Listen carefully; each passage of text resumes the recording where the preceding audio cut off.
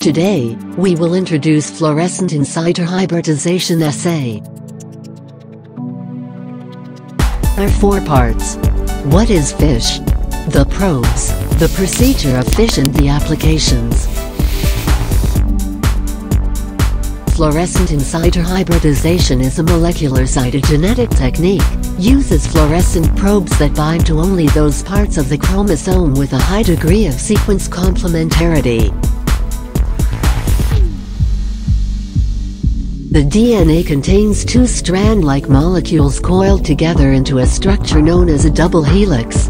The bases in each strand are able to bind to each other and hold the DNA together. When 2 complementary sequences find each other, they will bind together, or hybridize. FISH works by exploiting the ability of one DNA strand to hybridize specifically to another DNA strand.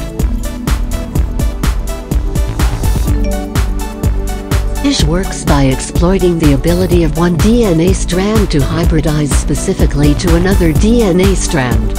And it uses small DNA strands called probes that have a fluorescent label attached to them. The probes are complementary to specific parts of a chromosome. When DNA is heated, the patient's 2 DNA strands break apart, or denature, and the probes are able to hybridize to their complementary sequence in the patient's DNA. If a small deletion is present in the region complementary to the probe will not hybridize. If a duplication is present, more of the probe is able to hybridize. Probe is critical to in situ hybridization, and the right probe can help you achieve your goals. Not only the probe types, but also the label of probe should you take into account when you choose a probe for in situ hybridization. Different probes have different characteristics. dsDNA probes are stable and easier to obtain. ssDNA probes are more specific and better and resistant to interases. For RNA probes, they have higher thermal stability and better tissue penetration. Probes have 2 mainly labels. One is radioactive isotope labeling, the other is non-radioactive isotope labeling, such as biotin and fluorescent dye. There are 4 steps of FISH: preparation of the fluorescent probes, then denaturation of the probe and the target. Next, hybridization of the probe and the target. The last is detection.